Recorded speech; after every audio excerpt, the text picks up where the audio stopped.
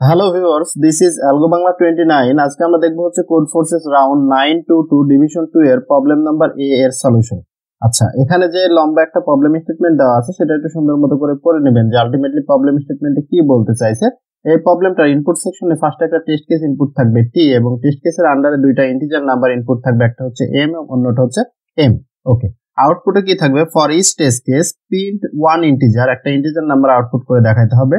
The maximum stability of a wall of size m cos n, অর্থাৎ n cos m এর যে ওয়ালটা আমরা তৈরি করতে যাচ্ছি সেটার স্থায়িত্ব কত বেশি হবে সেটা হচ্ছে আমাদের প্রিন্ট করে দেখাইতে হবে। তাহলে আমাদের প্রবলেম স্টেটমেন্টে আলটিমেটলি কি বলা আছে? এ brick is a steep of size 1 cos k, অর্থাৎ একটা ইটের হচ্ছে আমাদের সাইজ দেওয়া আছে 1 cos k সাইজের একটা হচ্ছে ইট, যেটার হচ্ছে দৈর্ঘ্য হচ্ছে 1 এবং হচ্ছে প্রস্থ হচ্ছে k। Place horizontally or vertically, এটাকে আমরা আনুভূমিক ভাবে বসাইতে পারি অথবা লম্ব বরাবর অর্থাৎ উলম্ব বরাবর বসাইতে পারি।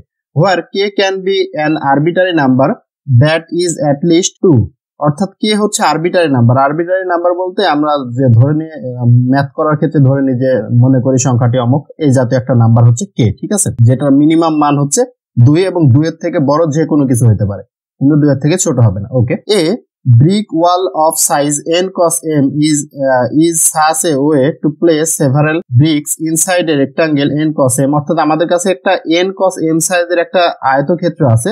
সেই আয়তক্ষেত্রতে আমাদের হচ্ছে এই যে 1 cos k সাইজের আমাদের ইট বসায় আয়তক্ষেত্রটা ভরাট করা লাগবে। That all bricks lie either horizontally or vertically in the cell, আমরা ইটগুলো কিভাবে বসাইতে পারি? হয় আনুভূমিক ভাবেও বসাইতে পারি অথবা উলম্ব ভাবে বসাইতে পারি। Don't cross the border of the rectangle, কিন্তু এই যে আমরা যে আয়তক্ষেত্রটা বললাম n cos m এর, এই আয়তক্ষেত্রের বাইরে আমাদের ইটগুলো যাওয়া যাবে না। And that each sell of n cos m rectangle belongs to exactly 1 brick, অর্থাৎ প্রতিটা সেলের যে দৈর্ঘ্য সেটা হচ্ছে একটা ইটের সমান আর কি, ঠিক আছে। Hair n is the height of the rectangle, n হচ্ছে রেক্টাঙ্গেলের মানে আয়তক্ষেত্রের হচ্ছে উচ্চতা এবং m হচ্ছে প্রস্থ, ঠিক আছে, দৈর্ঘ্য এবং প্রস্থ।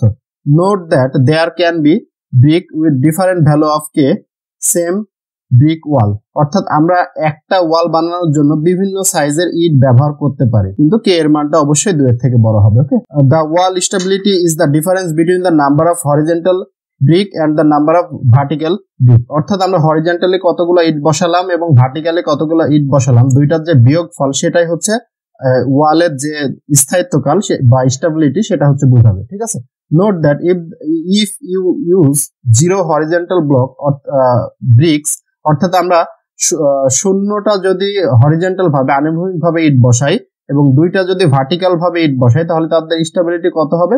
0 - 2, অর্থাৎ হরিজন্টাল মাইনাস হচ্ছে ভার্টিক্যাল, অর্থাৎ -2 হবে, শুধু 2 না, -2 হবে। What is the maximum possible stability of A wall of size n cos m, অর্থাৎ n cos m যে আয়তক্ষেত্রটা সেটার সর্বোচ্চ স্টেবিলিটি বা স্থায়িত্ব কত হবে সেটা হচ্ছে আমাদের প্রিন্ট করে দেখাইতে হবে। আমরা যদি একটু টেস্ট কেসগুলো দেখি, আমাদের ফার্স্ট যে টেস্ট কেসটা সেটা বলা হচ্ছে 2 2। আমরা যদি একটু ব্ল্যাকবোর্ডে আসি তাহলে n এর মানটা আমাদের কত দেওয়া আছে? n এর মান দেওয়া আছে ভাই 2, এবং সেম অ্যাজ আমাদের m এর মান দেওয়া আছে 2, অর্থাৎ আমাদের যে আয়তক্ষেত্রটা হবে এই বরাবর, অর্থাৎ n মানে কি দৈর্ঘ্য এবং m হচ্ছে প্রস্থ, দুইটাই 2 2 করে দেওয়া আছে, এই 2। এবং আমাদের ইটের সাইজ কত? ইটের সাইজ হচ্ছে 1 cos k, এটা হচ্ছে আমাদের ইট, এটা হচ্ছে আমাদের ইটের সাইজ, ঠিক আছে, এটা হচ্ছে 1 cos k এবং k এর মিনিমাম মান কত হবে? 2 এর সমান অথবা 2 এর থেকে বড়, তাহলে ধরলাম k এর মান হচ্ছে 2, ঠিক আছে।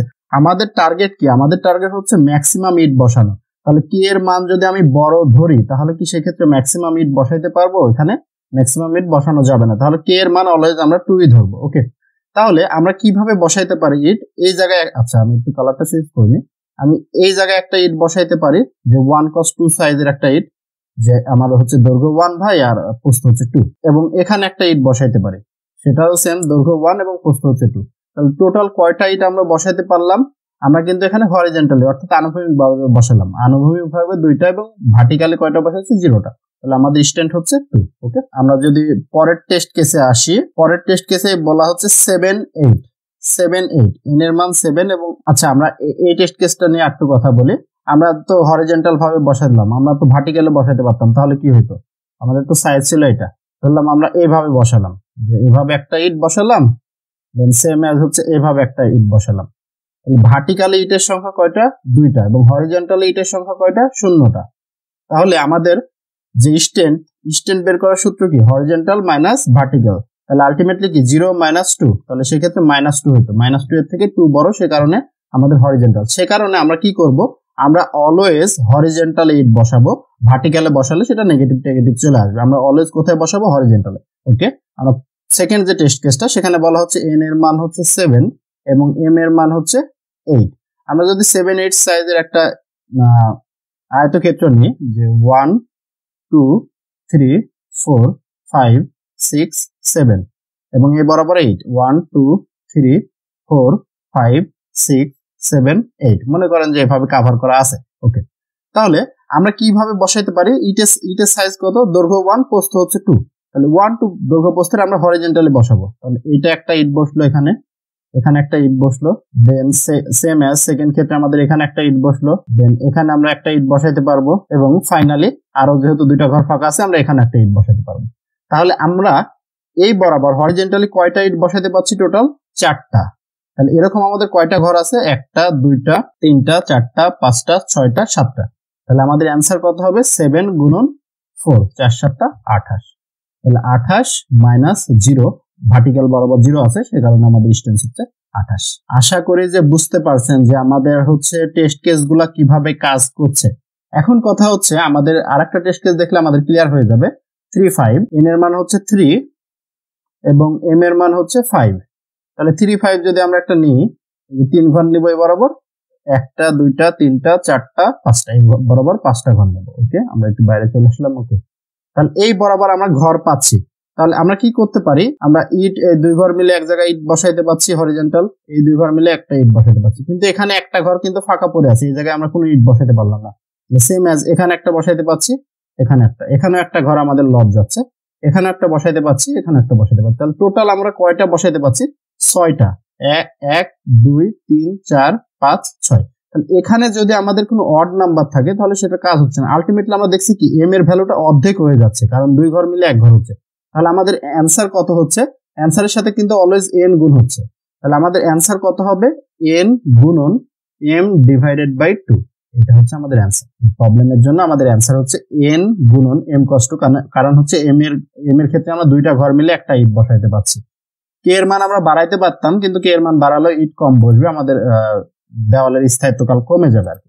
ফার্স্ট টেস্ট কেসের জন্য 2 গুণন m এর মান 2 / 2 মানে কত হচ্ছে? 2। সেকেন্ড টেস্ট কেস 7 গুণন 8 / 2, 4 × 7 = 28, এটা 28। থার্ড টেস্ট কেসের জন্য আমাদের হচ্ছে 16 গুণন 9 / 2 মানে হচ্ছে 16 গুণন 4 মানে হচ্ছে 64।